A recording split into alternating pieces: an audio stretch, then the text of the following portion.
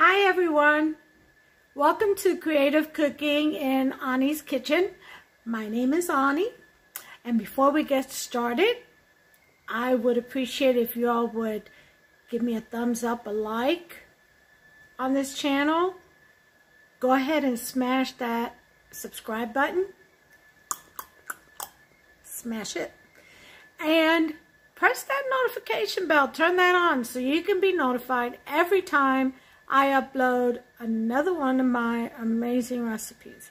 Guarantee you'll like it.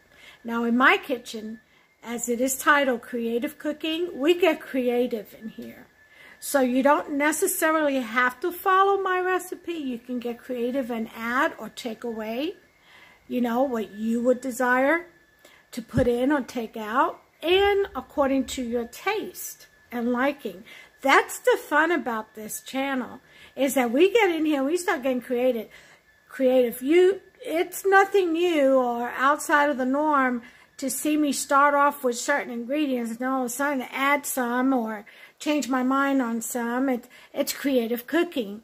And we all learn from one another. We learn to adapt to new taste. You know, we get out there and we try something new sometimes. You know, we ramp up or vamp up, as I would like to say, the old recipes. You know, that's always fun to do. You know, give it a good twist. But anyway, today I'm going to bring you my take on chicken and dumplings. Instead of the flour and water type of dumplings, you know, I'm going to use gnocchi. Okay. Now, I do have a video on my channel that shows you how to make potato and flour gnocchis. So go ahead and look that up and make you some. You know, freeze them up or use them fresh with this recipe that I'm about to show you right here. So this is going to be a cheesy type of a chicken and gnocchi and potato dumpling. Okay? And it's going to have very little bits of chopped celery and carrots. I mean, little tiny pieces. Only because it gives it good coloring, you know, instead of just that plain old, dull, just creamy looking kind of recipe. It just adds color to it. Okay, so follow me. I am going to go ahead and mise my station, which means prepare, and I'll be right back. Okay, guys, here we go. I'm going to try not to use any kind of flour in this. I'm going to try to use, just do it all naturally. We shall see how that works out. And I'm getting my onion here, because I do want a little bit of onions, not a lot.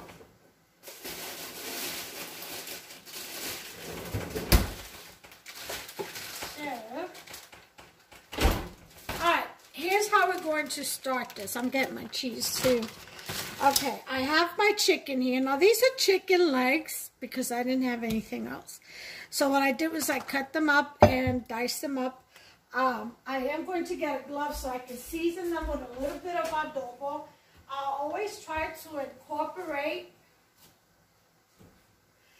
since I am Puerto Rican, I always try to incorporate Spanish herb spices or something into my cooking, only because I can't get away from the flavor. I just love it. I grew up with it, and it's fantastic.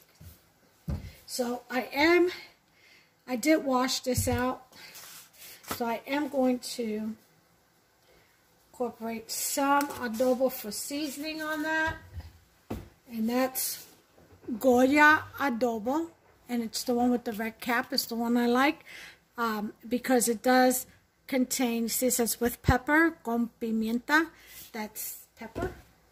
So, and that's about the only time I'll ever really use pepper, is mixed in with the adobo.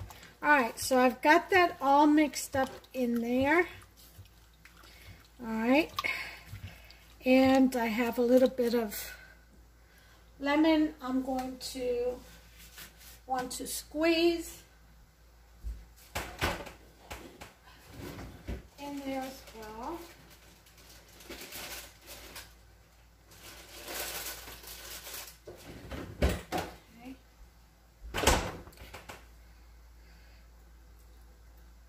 Okay. It's a lemon wedge. I usually use them for my water. Okay.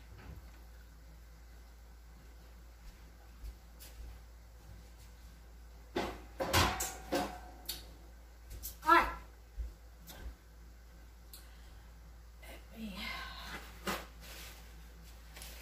Alright, so we have our chicken. We have, these are the little pieces of, I have a fly around here and I'm going to get it eventually. Well, these are the little pieces of carrots and celery. Now the celery is a little bit bigger than the carrots. The carrots I want it real small. I don't want big chunks in there. Here are my sliced potatoes.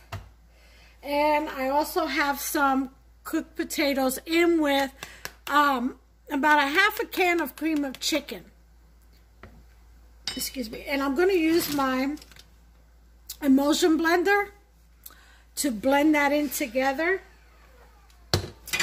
And I think I'll do that right now, actually. Get this out the way. Just go ahead and give you guys a view. Let me kind of mix it up here first.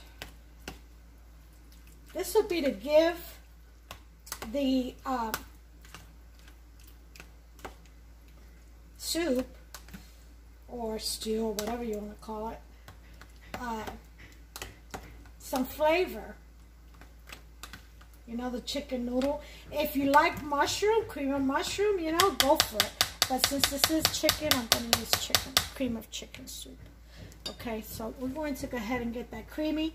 If you have a can of potato soup, you know, use that.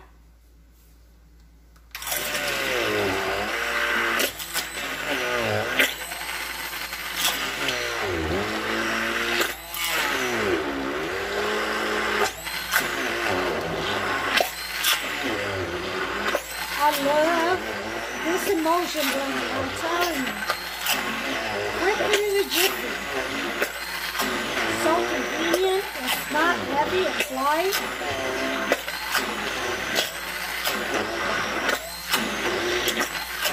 Alright, so we've got what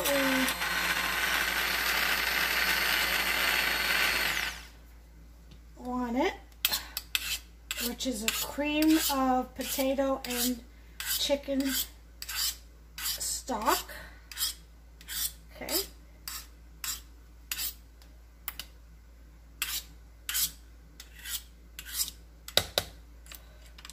Okay, get all this out from under here.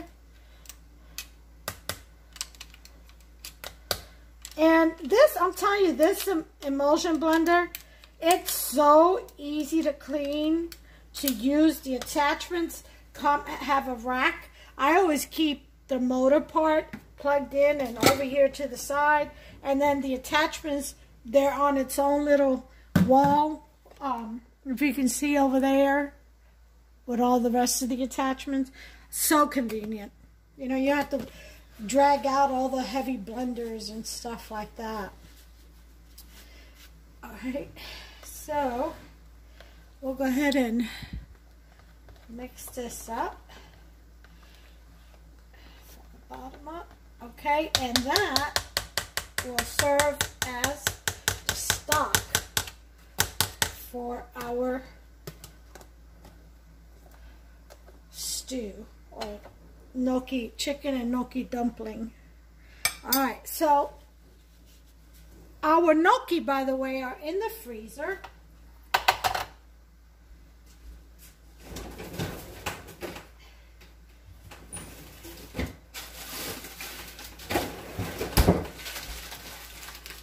And here they are. Again, I have a video that shows you how to make them. Okay, so that's that. So what we're going to do, we have to boil these in salt water. But I am going to fancy it up a bit. And in this pot, I'm going to put in a little bit of oil, olive oil. Okay. Now, does anybody know how you tell authentic olive oil from that fake stuff that some groceries try to sell you? Well, I can tell you. I got to keep it covered because I have this annoying fly. I've been chasing it all day. It's one of them young, fast ones, you know, hard to get. I mean, they don't stay positioned long in any one spot, enough for you to get your fly swatter when you see them, and by the time you do all that and get after them, they're gone. Okay, come on, land. Oh, you see? Just 2 seconds. Well, it was on me and on my apron, and I swatted at it. I don't know if I got it or not. Alright, anyway, my war with the flies. I'll be so happy when autumn comes and they start to die out and go away. Alright.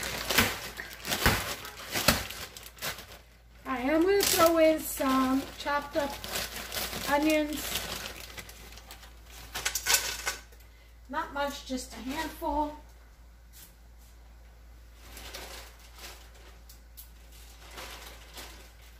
Okay. And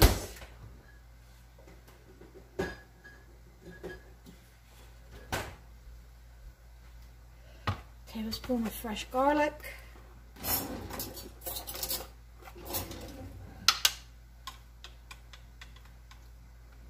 Or rather a teaspoon. This is a teaspoon. Sorry, I said a tablespoon. I meant a teaspoon. Let me show you the difference. See? This is a teaspoon. This is a tablespoon. If you don't have measuring spoons, that's it. Okay? So a teaspoon of garlic, a handful, which is probably about half a cup of chopped onions, or half an onion, or a quarter of an onion, depending on how much you like onion. Okay? Let that. I'm going to throw in a little bit of Marsala wine. This is just me.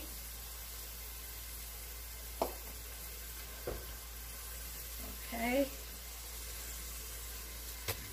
Let me bring you over here. Okay, so we're going to stir that around.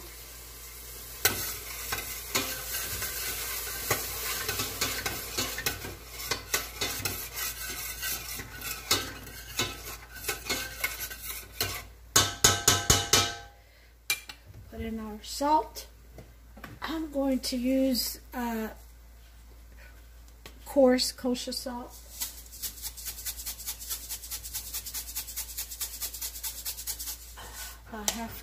About a teaspoon. And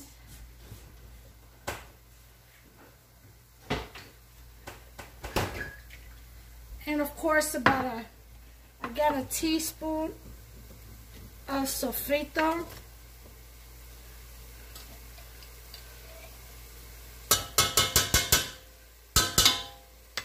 Okay, that's a sofrito, which is my next to last jar. I have an emergency jar that's a half-size jar. I always make this and use last. That's the warning to tell me that I need to make some more before I run out. And I have a video on that too, on how to make sofrito, Puerto Rican pesto. It's absolutely delicious and a requirement when you're cooking Puerto Rican food, island food, Creole. Oh gosh, the smell. Alright, this smells absolutely wonderful. I'm telling you. That sofrito really does it. Okay, so what we're going to do is we're going to fill that with some water. Okay, well, let me just bring the water to it. I'm telling you, I'm old-fashioned. I go right to the sink, fill it up, but I'm going to measure it.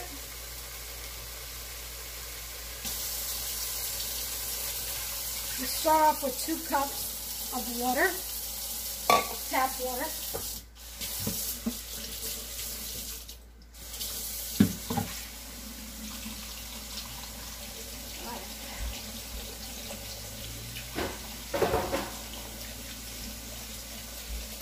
Now we may require some cornstarch, a couple of tablespoons. I'm going to put this up on high. This is a fairly simple recipe. So this is basically Puerto Rican style, I guess I'm going to call it, because it has Puerto Rican spices.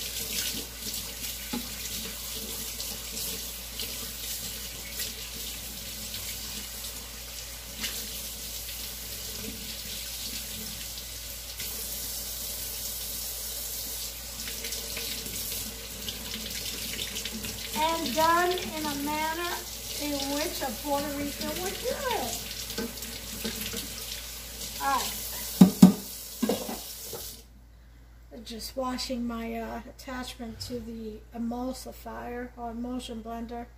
Okay, so we're going to let that water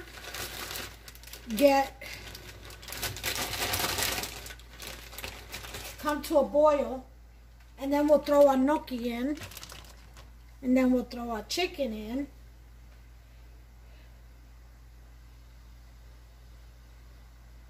Actually, I think I'm going to throw our chicken in first.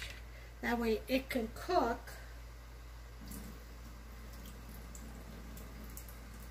Because gnocchi doesn't take any time to cook. Once they start floating up on the water, they're done pretty much. So let's go ahead and put in pieces of chicken. Okay, give you a good view of what I'm doing here. Okay.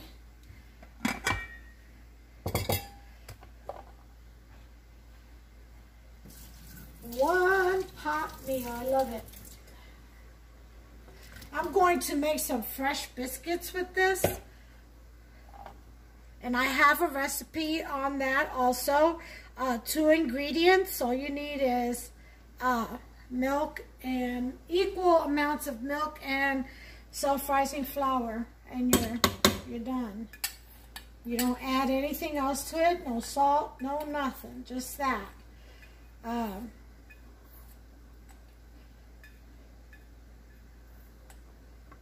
Or heavy whipping cream, I would think.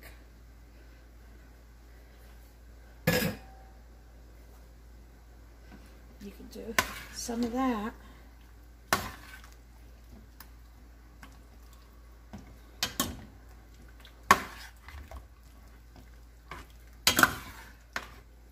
Okay. This is what it looks like so far. Doesn't that look good already?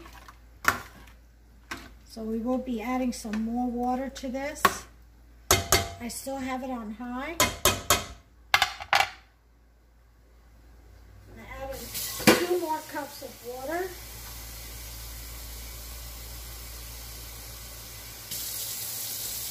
Two cups. So it's a total of 4 cups of water. Okay, put all this stuff in here.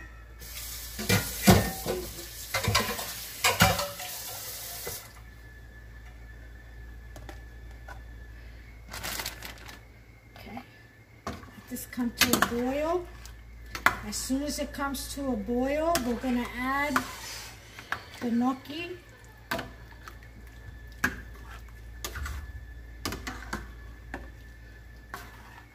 If you wanted to put, which I think I'm going to do,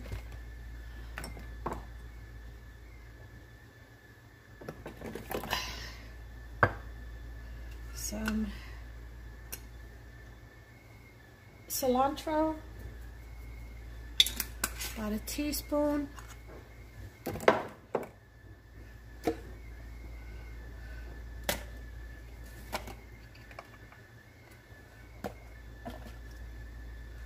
And some fresh basil.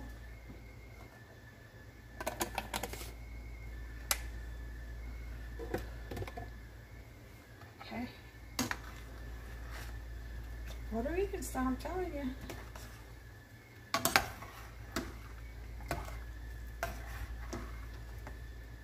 Alright.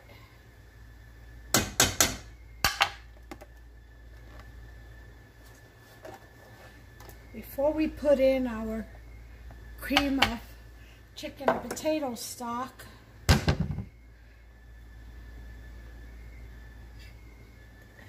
let's go ahead and let that come to a boil. I'll bring you right back. Okay, we're at a good boil now.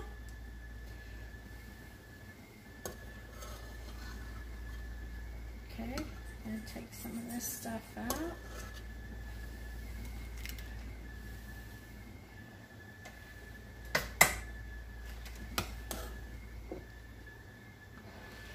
Okay, we're going to drop in our gnocchi.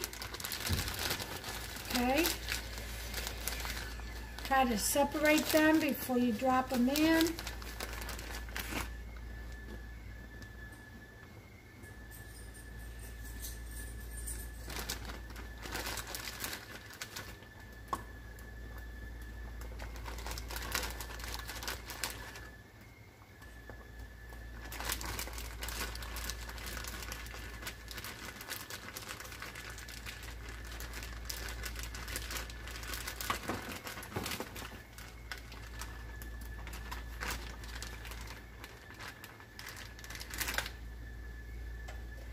All right. Hands again.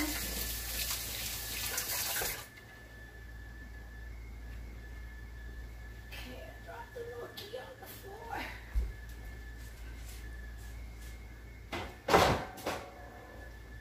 Pull that out.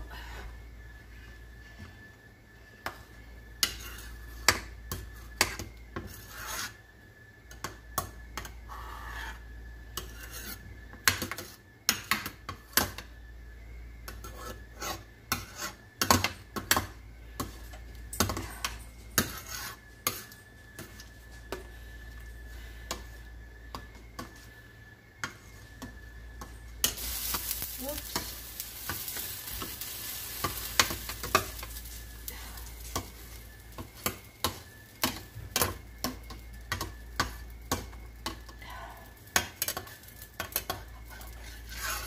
Oh, good flavor. All right, so we got the gnocchis in. Give it a couple of minutes. Let's put that up back up to a 4.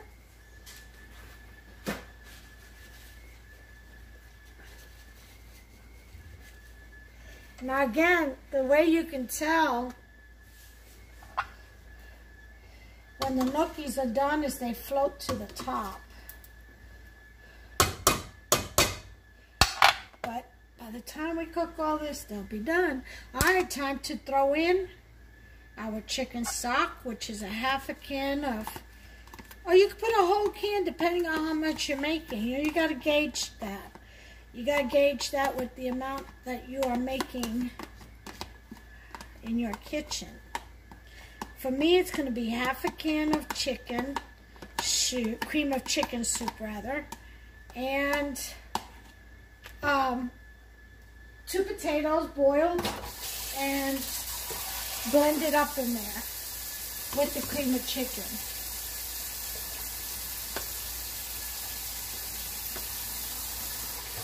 Then we're just going to let this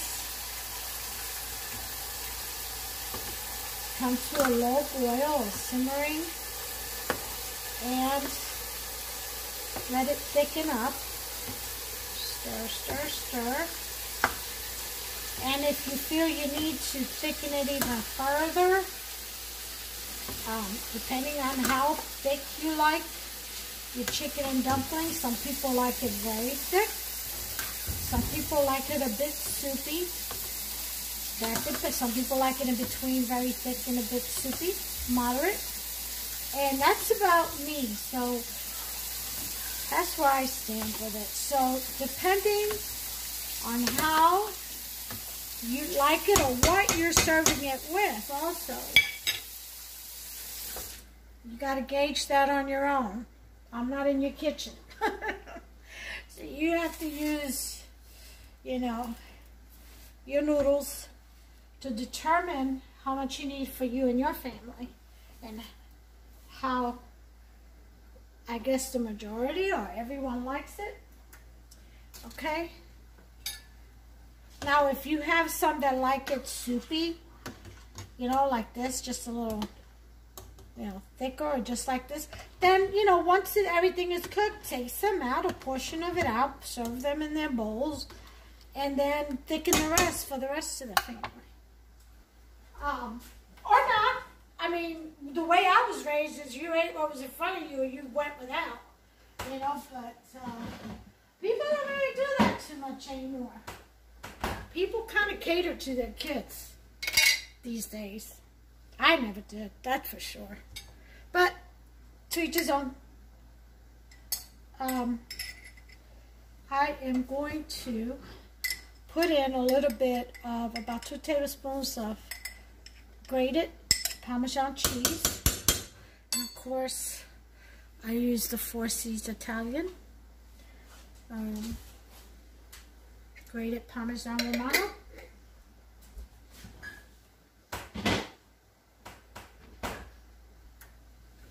Alright.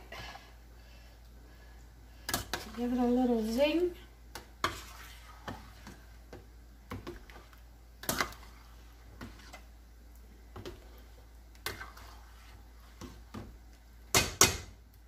So I am going to let this simmer. I'm going to put it up to a 6. Let it come to a soft boil. And I'm going to do that and let it simmer for about 15 minutes and put my timer on. 15, 20 minutes, depends. Alright, and I'll bring you guys right back. Okay, one thing I feel that this needs is a little bit of sour cream. I do feel that. Good. That's the water from it.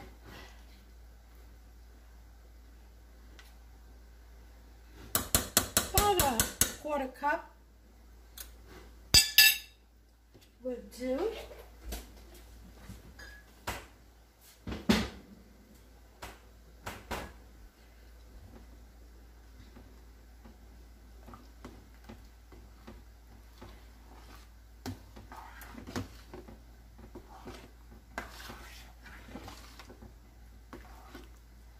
Now, as far as the cheese goes, I'm going to use, like I said, this is going to be a cheesy one.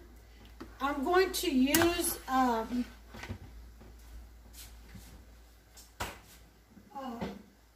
cheese and salsa dip.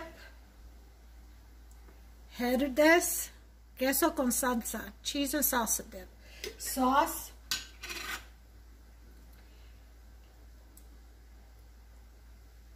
Get the rest of this out, and this has a little kick to it, not too bad, so just be mindful. You can get the mild, just plain old cheese dip,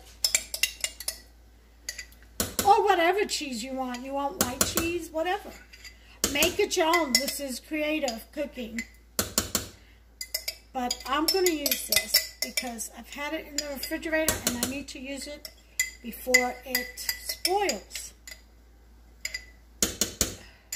And I don't have any recipe I intend on making that would require this other than this.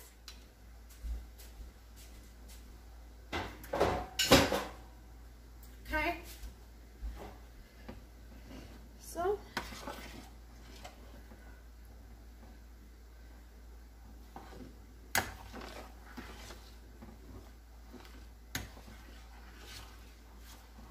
this is why I said wait till everything gets incorporated and then decide whether or not you need a thickening agent like either flour and water or cornstarch and water. This looks to me like it's going to do just fine. This is like in between a soup. It's going to thicken some more. It's in between a soup and a thick sauce. So, see, look at the little pieces of carrots. Don't they look cute? real small.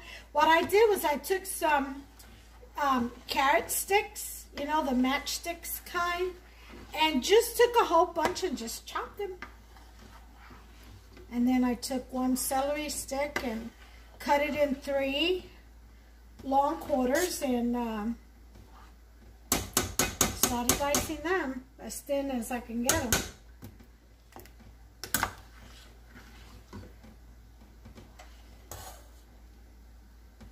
See the cilantro in there.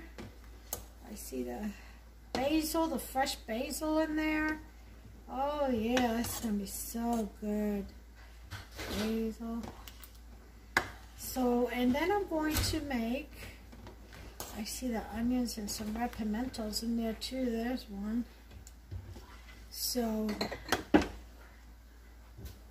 that is basil, believe it or not. It's a stem from a basil. All right, well, all that's left for this is to simmer and cook down. So I'm going to put the lid on this.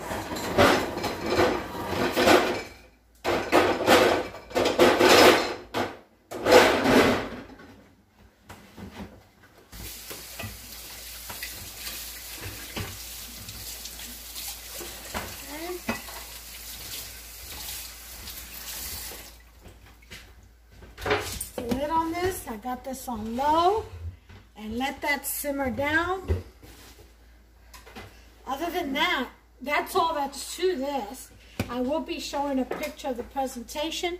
I'm going to move on to making my biscuits from whipping cream and self-rising, heavy whipping cream and self-rising flour. A cup of this, and you can mix this with whole milk too, like half and half. You can use table cream if you want, whatever. Anything that has a lot of butter in it. And then equal parts of self-rising flour. So I'm going to do a cup of self-rising flour with a cup of heavy whipping cream. And I'm going to make my biscuits that way. And I do have a video, just look for it, on how to make this. Alright, now the mild cheddar cheese is for the topping on the cheesy chicken and gnocchi dumpling soup. Okay, I will bring you all back, or yeah, I'll bring you all back with a plated presentation. Okay folks, so here it is. This is my bowl. And no, I can't eat that much, so this is like almost too much for me. But there's the chicken, there's the gnocchi, there's my little carrots and celery, and there's some potato under there, slices of potato. And here's my biscuit. Look at that. Isn't that beautiful? That's 1 cup of heavy whipping cream and 1 cup of self-rising flour. That's it. That's all you need. Isn't that lovely? Takes about 10 minutes, tops. And then about 18 minutes at 400 to bake those. But I have my video. Look for it in my channel, 2-ingredient biscuits. And treat yourself. I'm telling you, they're delicious. Fluffy. Buttery because of the heavy whipping creams. You really don't need anything. Maybe some jam or something. But there it is, folks. Isn't that delicious? That is my cheesy chicken and gnocchi dumpling with potato soup. Or stew.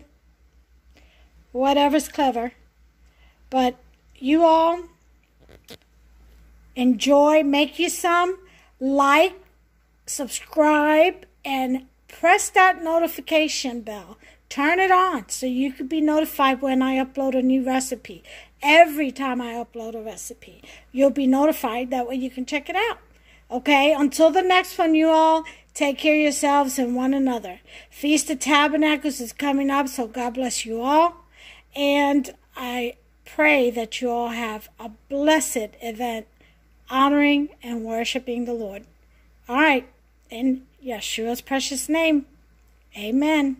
See you next time.